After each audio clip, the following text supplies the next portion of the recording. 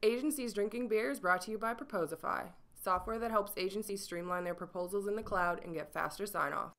Hello and welcome to the 8th episode of Agencies Drinking Beer, a podcast where we interview an agency owner, learn valuable lessons, and get a buzz on. On this episode, we talk with Scott Gellatly about how to systemize your agency's sales.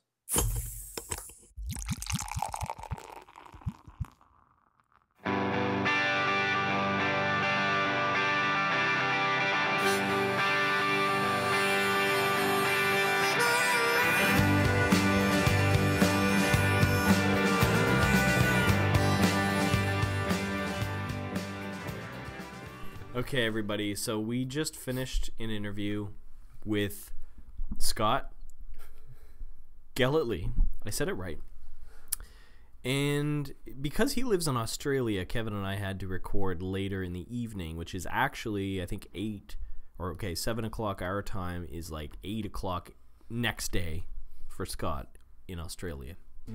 And I don't think he was prepared for us at 7 o'clock. He wasn't, he knew his stuff, but, he did, come on, give him credit. He started drinking a beer early in the morning. That's for good. us. I don't mean he wasn't prepared, like his content wasn't good. I mean, he wasn't prepared to deal with our ridiculousness after an afternoon of drinking beer. Yeah. Waiting. Who would be? You wake up in the morning, you got to deal with us. Kind of sucks. Yeah. Who all those clowns? Yeah. Yeah. Those crazy old Canadians. Canucks. Yeah. I love Australians, though. They're like our brethren down under. Yep. Straight Kind of culty. You ever call anybody brethren? You're a cult leader. Brethren. No. Who says brethren? Who? I don't know. Cults? I guess. What is a brethren? It's just brother, but it's a creepy way to say brother. Brethren. Brethren or brethren? Brethren, like I don't know. A brethren minister. A brethren minister. A Yeah. brothel. That's different. Oh. It's like that Simpsons joke. They're like, no sex in front of the children. Krusty goes, sex cauldron. I thought they closed that place down years ago. All right. Oh, yeah, okay. All right. So, top 3 posts of the week.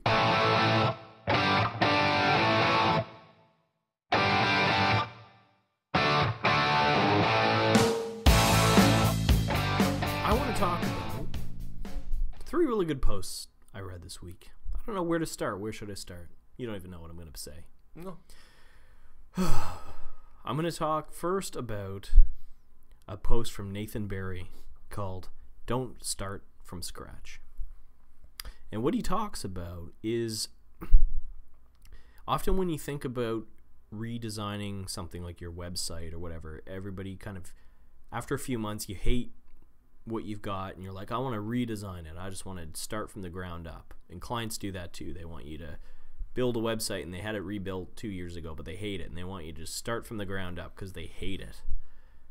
And so what he's talking about is, good designers redesign, which was actually, I think, a Cameron Mole quote, good designers redesign, great designers realign, which is a fancy way of essentially saying start with what you've got and improve it iteratively over time instead of throwing everything away and starting from scratch. Because what he's saying is if you redesign it, you're going to have reached 80% before it was declared good enough and everyone moved on to other aspects like running, whatever your popular website. But if you improve what you have, you can take something that's like 60-70% there and actually make it 90-100% there.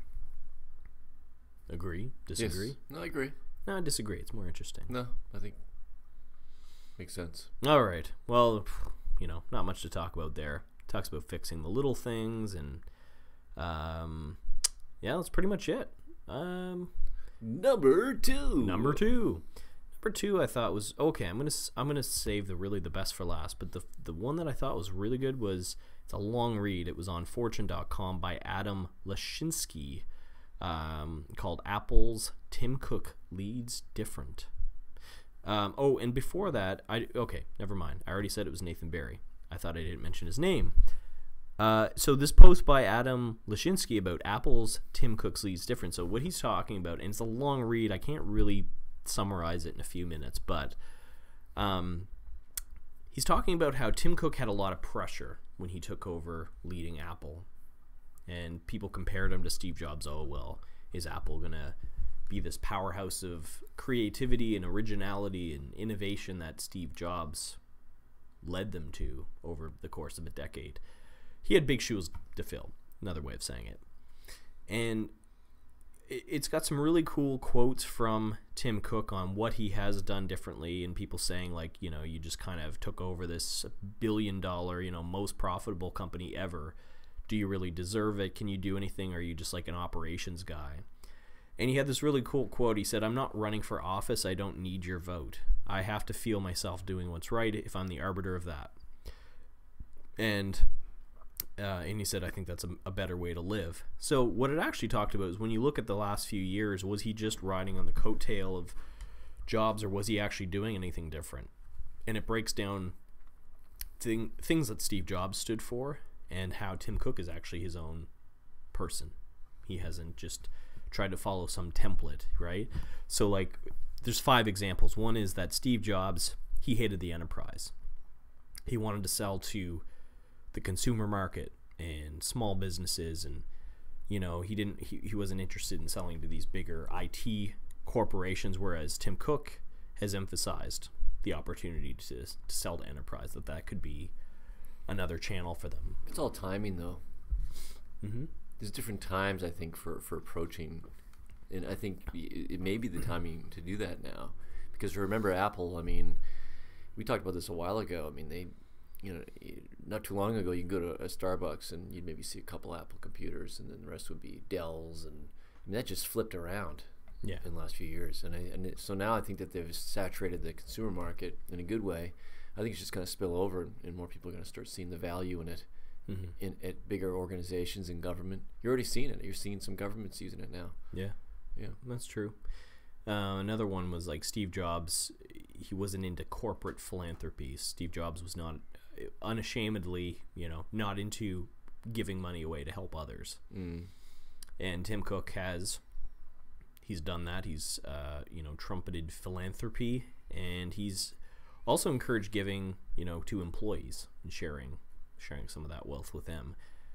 Steve Jobs, actually, in the same line of thinking, opposed dividends and buybacks with shareholders. Didn't like paying out dividends. And Tim Cook has actually, you know, accommodated Wall Street when it comes to dividends and buybacks. Another different way he's leading. Again, I mean, I'm not taking sides on anything here, but I mean, you know, Jobs started this thing and was lean for so long that this guy came in. Don't get me wrong, he's doing a great job, but he came in with all this money. Yeah. So of course, I mean, it reminds me of my grandparents. I know it sounds crazy, but they did well. They made some good money, you know, and they were very frugal till they died, because that was what they were used to. So I think a lot of it was frugal and just stingy. Yeah. I mean, that could be because it was in his DNA. But I mean, Steve Jobs was a billionaire from since the 1980s. That's true. It wasn't like he was like new money or anything. I know what you're saying, though. Yeah. He had to work for it, and you know. But the thing is, Tim Cook didn't like come into Apple as CEO. Right. He worked for 20 years in Apple before he got to that level. Yeah. Well, and on the same line, Steve Jobs loved the limelight. He loved being the center of attention, whereas Tim Cook shares the limelight with other head managers at Apple. And also, Steve Jobs didn't like the idea of these big acquisitions, buying up companies for billions of dollars.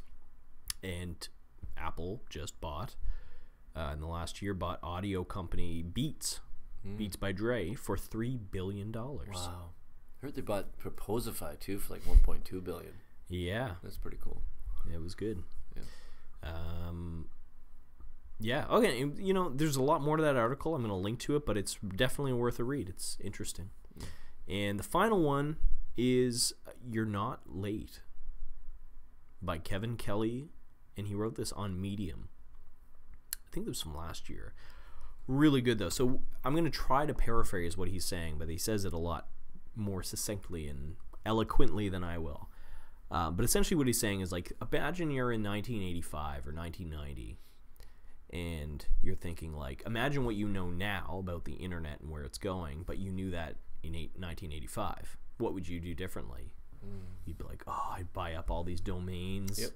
And I'd start this e-commerce thing, and I'd be the pioneer of the, like, Oh, yeah. that was the gold rush back then. And now, essentially, like, look around, there's apps for everything. And you're like, where can you innovate beyond what they've already done? Like, you can talk into your phone and have it search a worldwide encyclopedia. You can do essentially everything that you can think of with the internet. But what he's saying is that he's like, here's the thing, the other graybeards in 2044, so, like, I don't know, I can't do math right now, but say 30 years from now, okay? He's like, can you imagine, they're going to be saying, can you imagine how awesome it would have been to be an entrepreneur in 2014, 2015? It was a wide open frontier. You know, you could pick almost any category and add some AI to it, put it in the cloud. Few devices had more than one or two sensors in them, unlike the hundreds now. Expectations and barriers were low. It was easy to be the first, and then they would say, oh, if only we realized how awesome and how possible everything was back then. It's so true. So, yeah, I mean, it's basically where we have we're at an amazing place in the internet. It's only 20 years old. There's a lot of room to innovate and make things better. And don't think that everything's been done and anything you do is going to be late to market, because it's not. This has gone on for hundreds of years. Yeah. The mentality. Well, yeah. I mean, imagine. Well, I mean, I guess the boring example is people 100 and even 100 years ago. If you said, can you go to the moon, let alone send vessels outside of our solar system, they would have said you were crazy. Yep. If you could put hundreds of people on a passenger jet and fly them around the world, they'd say you were crazy. You know, it goes on and on. Yep. Essentially, we're not at the end of the road as far as how much you can use the internet to innovate and create things that don't exist and change the way people live. I thought it was a very inspiring article. I like that. I like the topic. Yeah. Always interesting to chat about. Yeah. So we have a really good interview coming up with Scott Gellatly. Always do this. Great guy. Good guy, and lots of good advice on sales and, creating a system for your agency sales. So let's pass it on to him.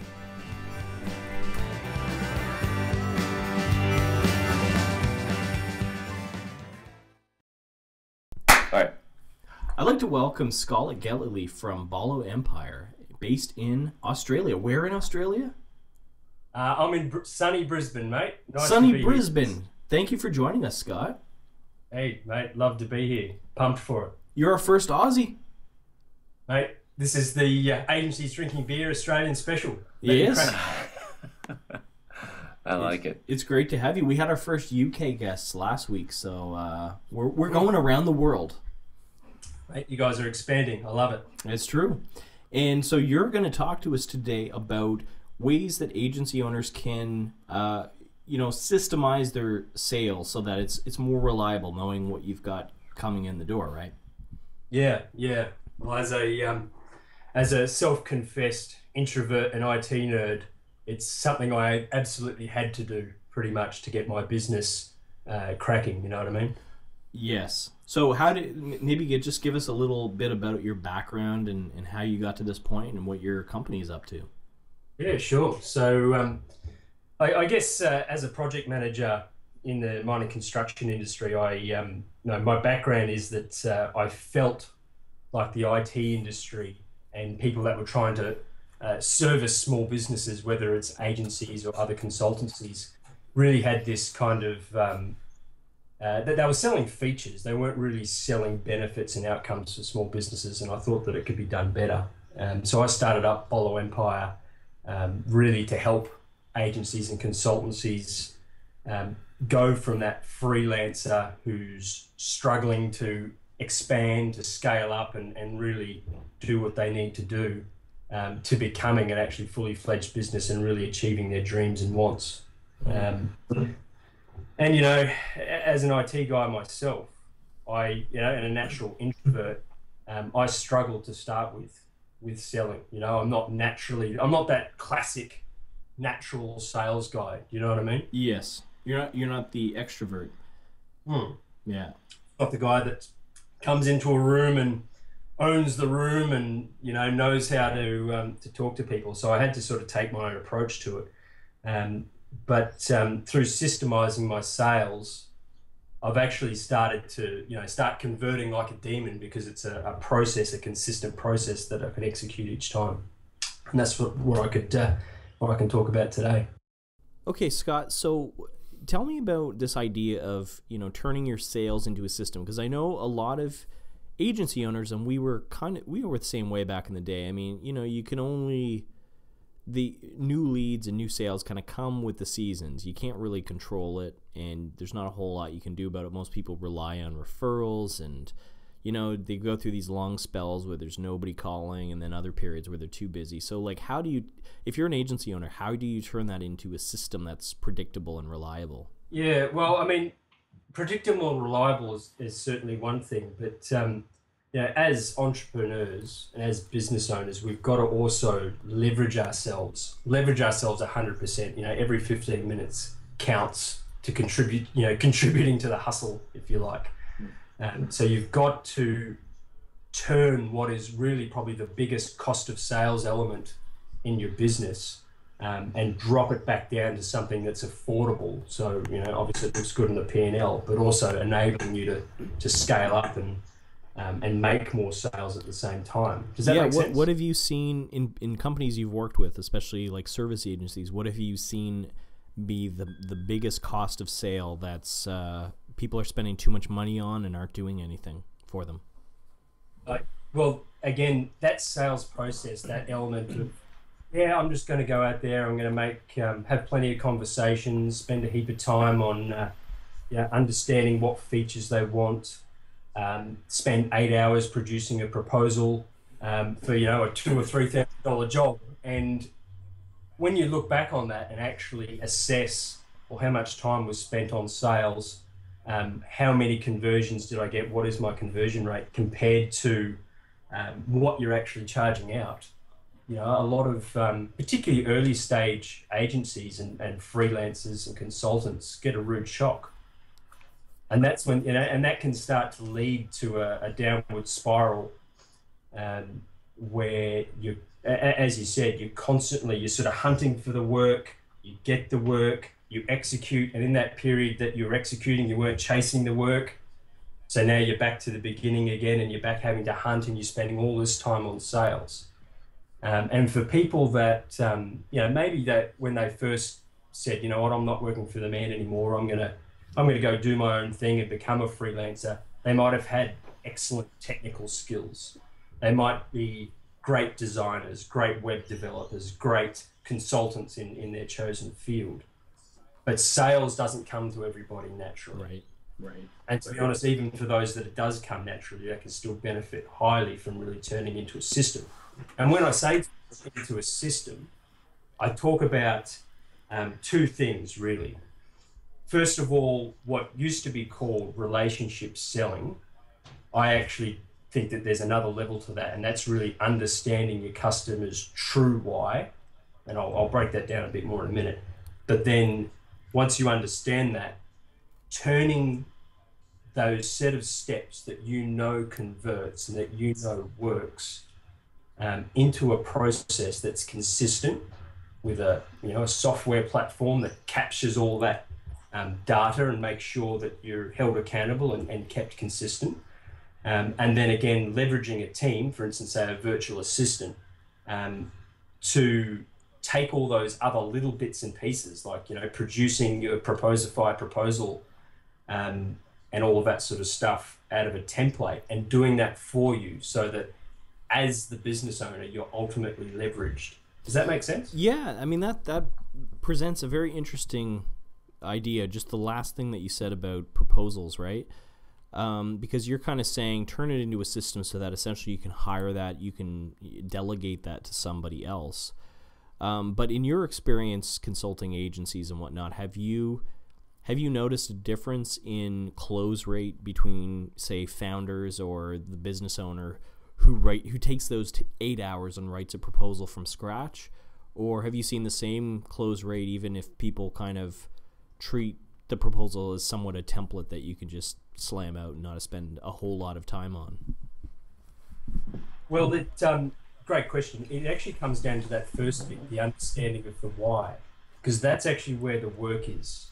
Turning it into something generic, if it actually still addresses that true why, your conversion rate will go through the roof. I mean, I can attest that my sales process used to take sort of 12 to 18 hours, and I converted about 20%.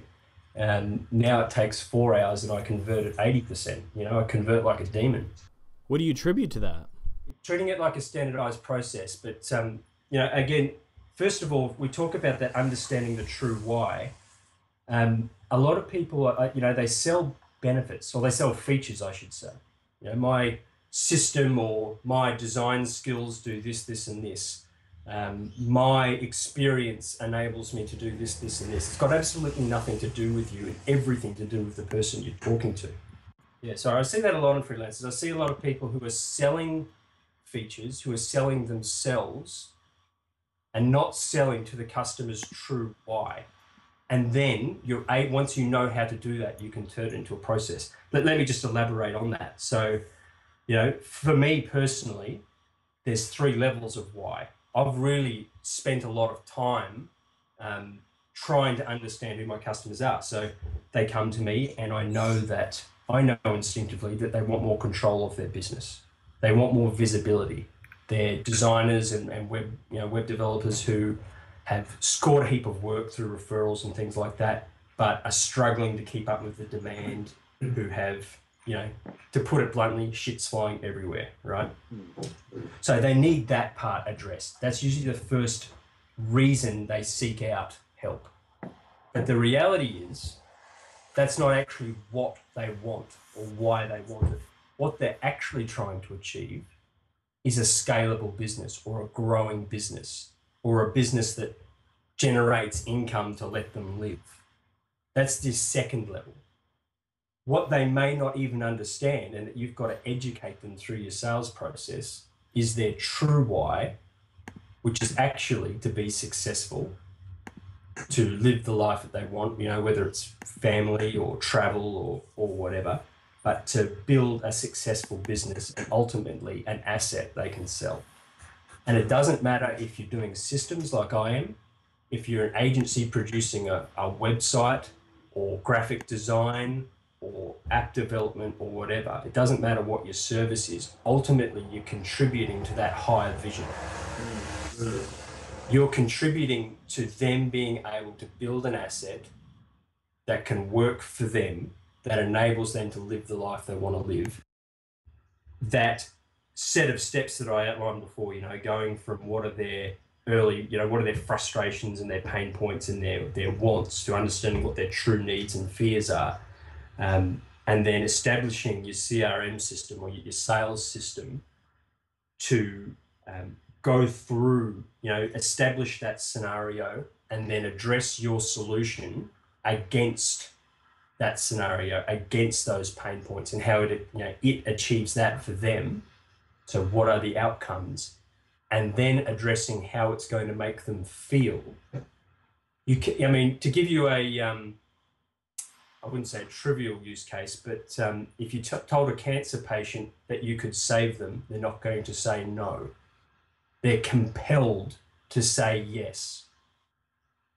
They're compelled to take your value proposition and say, this is what I want for myself and for my business. I think that part of the challenge involved is that when you're out selling agency services, which is usually out at events or trade shows or in pitch meetings, there's certain lead gen kind of scenarios, being able to talk to people and really understand those that deep level of why about how you're going to make their life easier. I mean, most people just don't go down to that level when they're out selling. I do understand what you're saying, and I believed the same thing initially, but now after closing, X hundreds of jobs, I can see the pattern. And this is again where your system comes into place, because if you're capturing this information as you do talk to people, you're understanding the pattern. And systems are all about patterns, all about replicating the same thing over and over again. And you'll find that there is a small set of frustrations and wants that they all want. There is a small set of those level 2 and deeper why things that everybody wants. It's actually, everybody's the same. We're not all that much different from one another. What it might do is just change slightly based on the type of product you're selling, or the type of customer. So if you deal with middle management, right, you're not talking about scaling up a business. You're talking about them covering their ass and looking good in front of their boss. That's ultimately what they're trying to achieve. That's a great point. You can sell to that. You can sell to that in your EDMs. You can sell to that if your trade shows and all of your marketing paraphernalia, if you like. You can sell that in your customer testimonials that you put up on your website or whatever. We cover our clients' asses. We cover our clients' asses. All you middle managers out there? Yep, that's right. If your target market is middle managers, they're going to come to you. And, at the end of the day, that's why, as a small operator, when you're trying to verse, we'll call them the big guys often win, even though they're astronomically more expensive, because at the end of the day, a middle manager will go, if I pick this big guy and he fails, it's not on my shoulders. Because at the end of the day, he's the big guy. He was expected to have won. Everyone expects that I would choose the big guy. If they fuck it up, if they stuff it up, it's all right. It's their fault. Yeah. Whereas, you know what I'm saying, guys? Yeah, absolutely. If you can actually sell to that true why, it doesn't really matter who it is. And because there's those patterns there, you can systemize it. So your sales system, when you know who your customer is, your sales system, whether it's a sales call that you have, a lot of people will have a lead qualification process, which, extracts the people who aren't interested from those that really are keen. And you might have some qualifying questions, which just dig to that second level to establish if they're interested. Then you might have your overall sales process, which really goes to the third level, addresses how your solution achieves the outcomes and, will make them feel that way. And then include, this is how I pre-frame my costings. This is how I determine if they've got authority to proceed. If the timeline's right, your standard BANT style questions can all be included in that process, in that set of steps that you do it consistently every time. The stuff that comes naturally to those sales guys who can just go out and talk. For us introverts, we've got to have it in a system. And then it's consistent every time, right? So you have lead qual, you have discovery call, you have sales presentation, right? Let's say that's your steps. You do that the same every time. And anyone that's outside of that, you can actually disregard, because there's plenty of work out there for everybody. You need to keep your cost of sales to a certain amount. You know that this is a way that closes. Anyone that wants you to jump through hoops that you just don't think is necessary, say thank you very much. There's someone else out there to jump through those hoops. When I hear you talk about introverts, I identify with that because I am an introvert. Kevin doesn't believe it, but I am. Yeah, I am. I have to have beer to get through this podcast. No, you don't. But Kevin, I will say, is an extrovert. We've both done the Myers-Briggs personality test, and Kevin is an extrovert. I'm an introvert. Kevin is the kind of guy who will, this is why he was really good partner to have running an agency, was that he's the guy who will, go out on Saturday night to the pub and sit at the counter and just strike up a conversation with somebody next to him who happens to be, this, president of a big company who's like, oh, I need your services. And you always having that guy, because that's not me. I'm good once a lead's in the door and I can explain what we do. I like those kind of sales, but the whole lead gen thing, you need an extrovert for that. there's a difference between personal extroverts and other types of extroverts, because you're actually, like, on this podcast, you're shining. This is your thing, man. Edit that out. See, that makes me uncomfortable. But let's not talk about ourselves. Like, so we're trying to use this as an example for other agency owners, right? You either have the extrovert who's like out there, loves, kissing babies and all that stuff, and then you've got the introverts. Like, will that system, that idea of systemizing your business, does that work on both extroverts and introverts, or do you need to kind of treat it differently?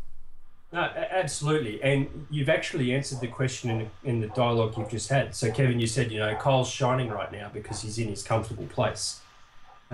If you make the system your comfortable place, you can still bring out all the things that you need. So if I sit down at the pub and there's, a potential prospect who's having a beer next to me, I know that the set of steps I've got to go through to get him interested, because I've turned it into a system. I know that if I open with some statements around X, Y, Z, talk about, because I know my customers so well, right? I ask questions like a doctor, and like a business analyst. I ask the right questions and I know what that set of steps is. I actually direct the conversation in the way that I want. And as an introvert, as a systems dude, as an engineer, I love directing things in the way that, in the design that I want. And it might come across that I'm extroverted because I know my shit, right? But the reality is that I'm just going through a set of steps in my own mind. So that anyone, extrovert, introvert, it doesn't matter. At the end of the day, an introvert probably just gets more drained talking to an extroverted person. At the end of the day, they can still have the appearance of an outgoing person. Yeah. Yeah, I mean, You've that's... said that before. Yeah, no, I mean, there was a great TED Talk. I can't remember the name of the woman who put that on, but she talked about she's an introvert and how it's not what you think about, like somebody just being shy. That's not being an introvert. It's the fact that being outgoing, you enjoy doing it, but for a very short amount of time, and then it drains the energy from you, whereas an extrovert actually gains energy by being in front of people and strangers, and you can't be... If you're just an engineer or a designer and all you want to do is just sit behind a computer and do your craft, don't be a business owner. Yeah, exactly right. Exactly right, Kyle. And at the end of the day, let's tie this back into what we're talking about around systemizing your sales, right? Again, what it really comes down to is turning that technician into somebody, complementing that technician's skill with the ability to sell. And when they can sell cost effectively and with a high conversion rate, they can start bringing in more work for less, which means they can start bringing on people, which means they can start scaling, which means they can start achieving their true want, which is building an asset. You're doing the same thing for yourself in systemizing your scales. You see how this connects? Yeah. But there are other things, because as I mentioned at the very start, it's all about leveraging yourself as a business owner. And this is where once that high level system's in place that's enabling you to convert, then there's a stack of tricks that you can start to throw in there to really leverage yourself. Tell us some of those tricks. Alrighty. I'll give you a good example of how I do proposals. Okay. So in my CRM, I use a product called Podio, which allows me to customize my CRM and put any fields that I want in and task my virtual assistant, who's a low-cost center resource, to do things on my behalf. So you set up your system, which is effectively your platform, your CRM platform for sales, to have things like what sections of a proposal you want. I'm a lover of Proposify, and it's got all... Don't flatter us. Have you guys heard of Proposify? Have you used it before? It's good, huh?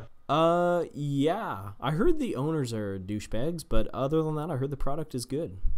Yeah, well, we won't talk about those clowns, but the product is awesome, especially after this Zero introduction that's come on. I've got my Proposify template set up with the sections that I want, and I've highlighted areas where you can just punch in the snippets or the sections that you can add. And then in my CRM, I've got them listed out as categories, as tick boxes. So I go through my sales process. I understand who my customer is because I do some behavioral analysis, and I can talk about that later. I understand what their true why is, so what are the outcomes and the feelings they're trying to achieve. And then from that, I derive what the features are, and I tick them off in my CRM. Mm-hmm. And then when it reaches a certain stage in my CRM, quote stage or whatever, it sends a task to my VA, go produce a proposal using all of this information. They go and do the proposal for you based on a template. They've filled in all of the information from your system. It actually still addresses the true why, because even though it's from a template, it's just taken, there's a section that's taken from your CRM. All I have to do is get in, plug in a price, and hit send. Boom, 12-hour, 8-hour proposal process down to 15 minutes. Yeah. Plus maybe a $20 fee from my VA. Right. Ultimate leverage. Does that make sense? Yeah, no, I mean, what you just said is exactly, I think what we've always agreed is like the way to go, and it's just a matter of how you get there and how you figure out, your target audience. And I think that's a problem with a lot of agency owners. I know I sound like a broken record. We say this almost every week, but like sometimes you just don't know who you're selling to. Like when I think about some of our clients that were heads of government departments that we were pitching doing websites for, I wouldn't have been able to understand them at the level that I would maybe understand other entrepreneurs. Because when you talked about understanding your audience, you're talking about, living a more simple life and doing what you love and all these things that are very closely associated with being an entrepreneur. But then when you talked about middle management, you talked about covering your ass and all that kind of stuff. So like, I think that's just the problem is like for the odd agency owner, for most of them, I would think every person they pitch to is different because they don't have a target in mind. They're just going after anybody who needs their services. Spot on. And that's where, to take systemization to a deeper level, you've got to productize your service. You've got to lock in the particular, I'm not going to say market vertical, but I'm going to say the particular market profile that you want to sell to. And maybe you've got 2 or 3 profiles that you sell to within a particular vertical or particular area. But like I would think having too many personas would be better than having none. Honestly, 1 is good. 10 is not so good unless you've got the resources in your business to handle it. If you're just starting out, you're a freelancer or you're the small agency, really, you want a very small number of profiles, 1 or 2, because you know that you can sell to them. You know them better than they know themselves. You know what they have for breakfast. You can turn your sales process, because you know that, you can turn it into a system that hits those things every time that will make them want to have your system, irrespective of the cost. Yeah. And then there's all the other tricks, like, the proposal thing I talked about, to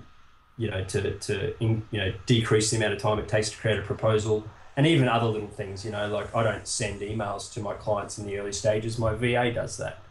I task my VA at different stages in my sales process to send different email templates, with slight variations based on the data that's in my CRM. There's a ton of things that you can do to leverage your time. So you've got understanding the true why, which has got to be the first step. No matter what you do, whether you systemize or not, that is the absolute must-have. Turning things into a system so that you can apply that every time, and then looking at all the little ways of leveraging yourself so you don't have to do low-value activities. Do you ever see people who are, we want to turn the sales into a process, but sometimes people who aren't, they're interested in being a client of yours and they want you to maybe talk about a project or something, but they're just what we call tire kickers, and they keep emailing you, and they, you'll have a meeting with them or a sit down for a coffee, and they're like, you know, you want the next step to be a proposal, but they're sort of like, well, you know, you got to wait for a few months until we get the funding in the door. Do you ever have any ways to deal with tire kickers, people who just waste your time for years having coffees and lunches and never actually turn into clients? Excellent question. And another thing that you've got to have sorted out if you're going to reduce that cost of sales, you know. First of all, you've got to understand the buying cycle. People go through a stage of awareness, so they know that there's a problem, that they need something done. Then they'll go through a stage of research, which is, well, what's on the market, what's out there that can solve my problem. Then they'll start looking at actually purchasing. There's a stack of different models out there, right? But that's the simple way of putting it. You've got to identify through those questions, through that system of when people are in what stage.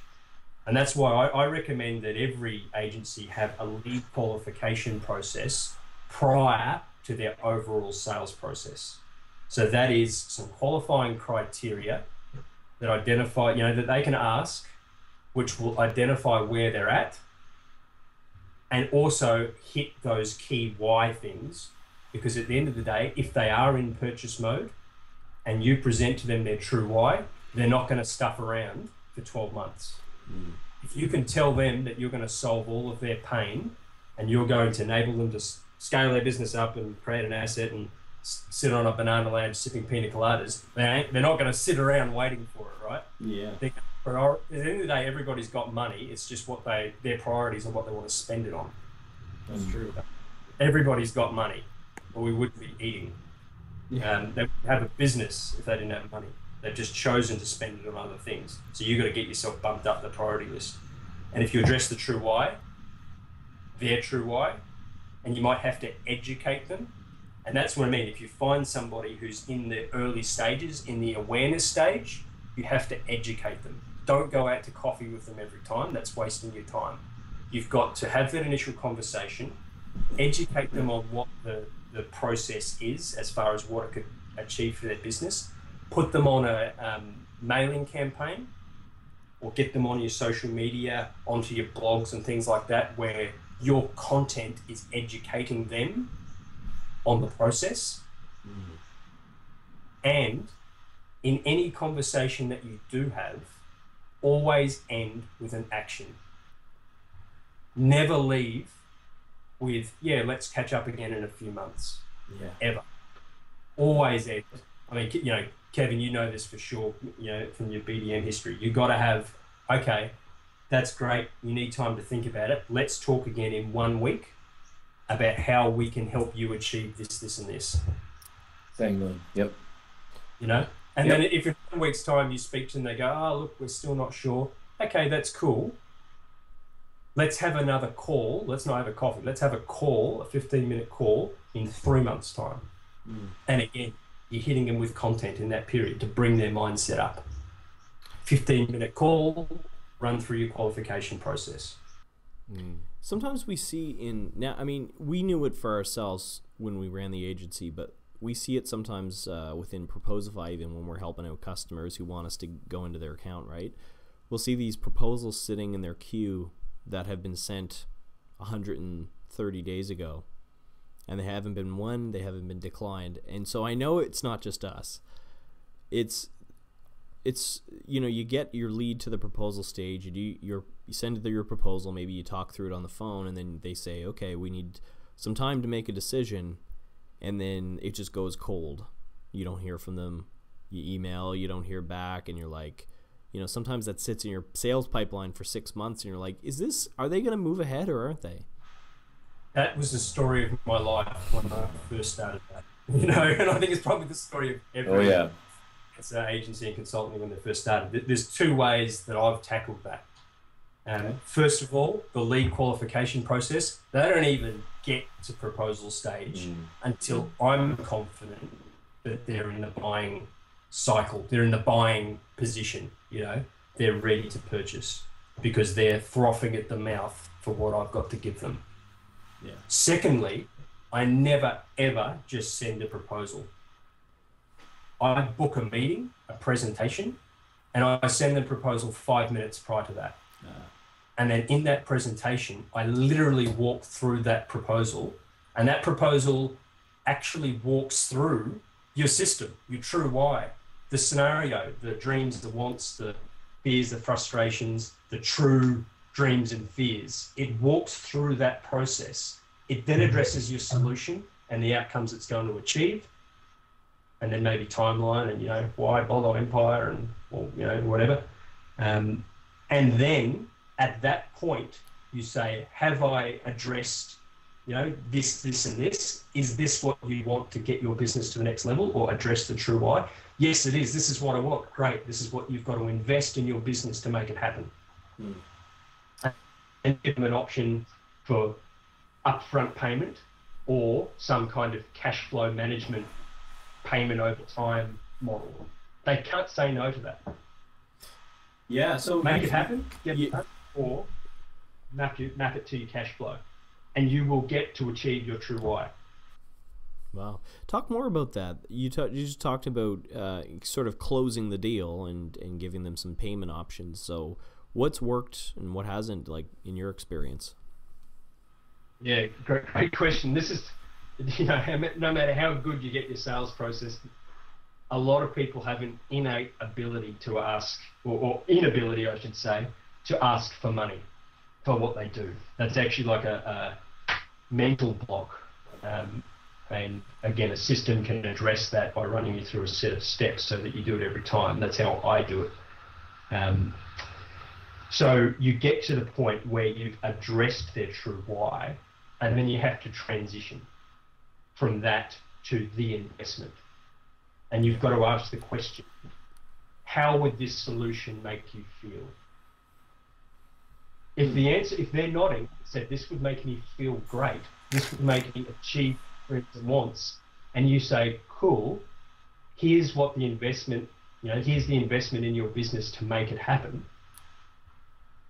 You know, how can you say no? Short of putting $1 million on what should be a $1,000 process, or being, you know, totally out of the ballpark dollar-wise, yeah, they are compelled to say yes. And if the dollars is a problem, again, you offer two options, and really you should have pre-framed this back in that sales process.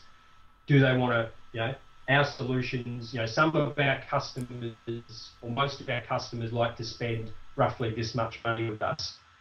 Do you think that's something you would like to just pay up front and get done? Or is it something you'd rather spread out over a payment plan of 6 months? And they'll say, oh, look, you know, money's a bit of a problem. I'd rather do it over 6 months. You already know that from your sales process. Then when it comes to, you know, you're calling it the close, but it's really the open of the project.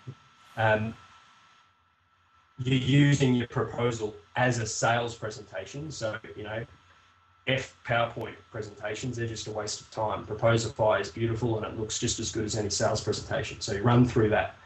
You understand the true why. You get to them and say, you know, how will this make you feel? Is this what is going to achieve your true why? Yes, it is. Great. yeah, you know, We already know over a period of time. And kind of what you touched on earlier is that if the client's surprised when you show them the price, then you did something wrong early on, because they shouldn't be surprised when they see the price. They shouldn't be surprised. No, they should have an innate knowledge of what, you know, you should have pre-framed that earlier. And the best is, this is just, you know, just for us inside salespeople, if you get a big intake of breath, okay, good, you've nailed it. You've perfectly valued your service. If you get an immediate yes, you've left money on the table. So yeah, the perfect point. I think this goes for any business, agency or otherwise. But like, if you can charge, if people don't like your charging or what you're charging, but they pay it anyway, then it's priced perfectly. Yeah. If they're like, yeah, sure, I'll move ahead with that, then obviously, yeah, they were expecting a lot more. They were expecting a lot more, and they could have paid a lot more. And those that do take the intake of breath and go, okay, this is what I really want, you're also going to find they're a better client, because they're committed on an emotional level, and they've put their nuts on a block. Yeah. So to make it happen, because it's a significant financial investment for them. That's true. It's not just a little, like we spend money at the store on just little impulse items. You wouldn't want your agency's service to be an impulse buy. And this is a huge problem that's happened in the web development industry over the past however many years. It's been a race to the bottom on price until quite recently. Now there's no value associated with a website. People sell on the features, which at the end of the day, a uni student can produce a feature, and it's just a price war. They'll go to the next poor little agency freelancer who's doing websites and say, "Hey, this guy said do it for 800. Can you do it for 750?" Yeah, sure, I'll take it. Yeah. If you get into that trap, man, you're not just doing yourself a disservice. You're actually doing your entire industry a disservice. Bang on. Yeah. Kevin's agreeing. Oh yeah. We saw that locally too, like just people.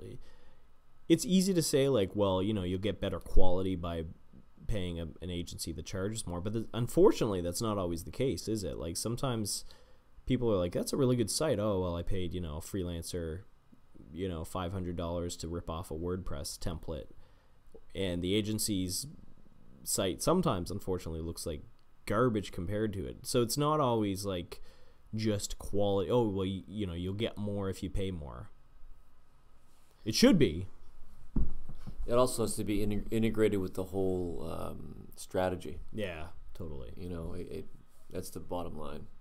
And that is, you're spot on, Kevin. That is the bottom line. It's got to be part of a broader strategy, whether they know it or not, and it's got to address the true why.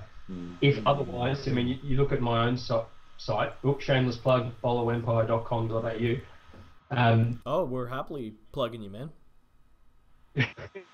Everyone looks at my site and goes, man, that looks pretty slick for because of the same thing. Most agencies and most consultants actually have the shittiest websites. Yeah. And they look at that and go, man, this is really good. It's just a WordPress site with a Divi theme. Yeah. Brought the thing up in a week and then iterated on it a few times. Producing a nice looking website isn't hard today, but all the add-on stuff, like having a proper strategy, integrating it with some good graphic design, positioning everything on your website to tell the story that I just talked about before. There's a heap of stuff that can really go into web design to make it convert.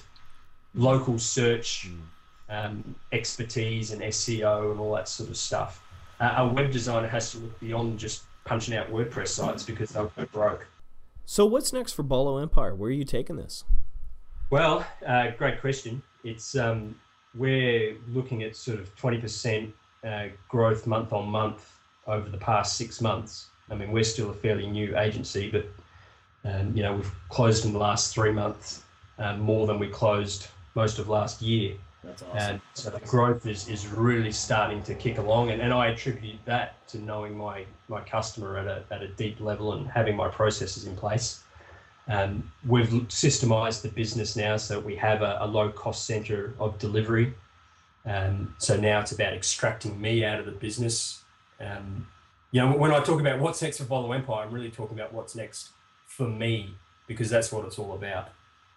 So I talk about extracting myself from the business and bringing on salespeople to run it against my processes, and thus it becomes ultimately scalable. We want to become the number one, because there is only room for number one. I'm not in a big country, population-wise. We're going to be. Yeah, well, at the end of the day, number one gets 90% of the market, and the rest have to feed off the 10, right? So you've got to pick exactly your specific market and become number one in that, and that's the mindset. Bolo Empire's 4 core values are no bullshit, simple and elegant, stay humble, but be number one. And that's what we're seeking to be. So over the next 12 months, we want $1 million business. And in the next few years, we want a $5 million business. So we've got a roadmap in place.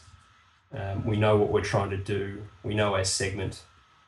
And ultimately, for me, it's to build an asset that I can sell, so I can start working on the other projects that I've got in mind. So Awesome.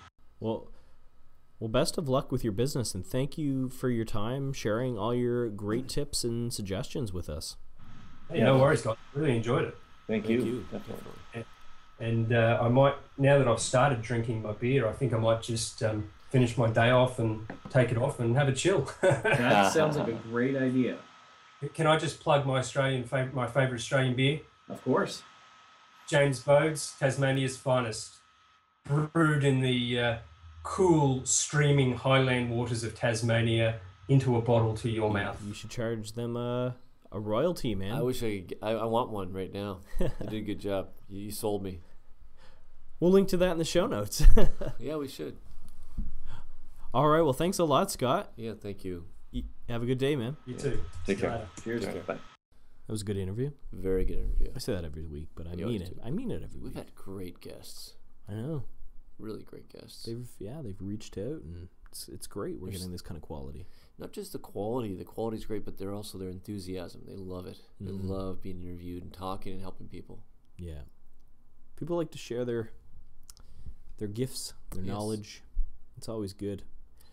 So tomorrow, at the time of this interview, you'll be hearing it later, but it's actually Good Friday, so we'll be off tomorrow. The team's off, and you're gonna enjoy your weekend.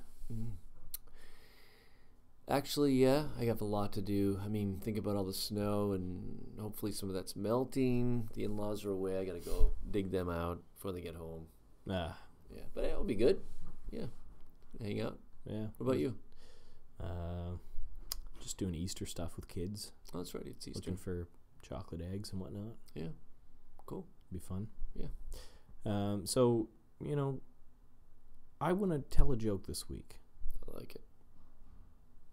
I'm going to lead us out with a joke. Okay. I read this, and I thought it was pretty funny. It's a little dark, but it's funny. An old man is lying on his deathbed with his children, grandchildren, and older great-grandchildren all around, teary-eyed at the approaching finale of a very long and productive life. The old man is in a terminal coma, and the doctors have confirmed that the waiting will be over within the next 24 hours. Suddenly, the old man opens his eyes and croaks, "I must be dreaming of heaven. I smell your grandmother's strudel." "No, grandfather, you're not dreaming. Grandmother's baking strudel now." "I know. I'll never have another chance to taste her delicious strudel after this one. Could you please go down and get me a piece?" the old man begs with what is left of his final breath. One of the grandchildren is immediately dispatched to honor the old man's last requests. After a long time, he returns empty-handed. Did you bring me one last piece of your grandmother's delicious strudel?" the old man plaintively queries. "I'm very sorry, grandfather, but she says it's for the funeral." What? That's good. It is good. Just like, old man. Yeah. You're not getting this shit. Yep. No, it's good. I like it. No laugh. Nothing. I'm laughing inside. I really am. No, it's good. I'm swearing now just to... It's a lot better than mine. That's all I can say. Though then again, some of the Rodney stuff's pretty funny. I giggled, man. It took a little longer to get to the punchline, but I thought it was whatever. It was good. I think our viewers are going to love it. That's good. I'm swearing now just I'll have to bleep to those spite out. you. I'll have to bleep those goddamn things out. All right. Well, let us know in the comments whose jokes you like better, Kevin's or mine. I hope they pick me. I think that's it for now. That's it. Have a good weekend, everyone. Enjoy. All right.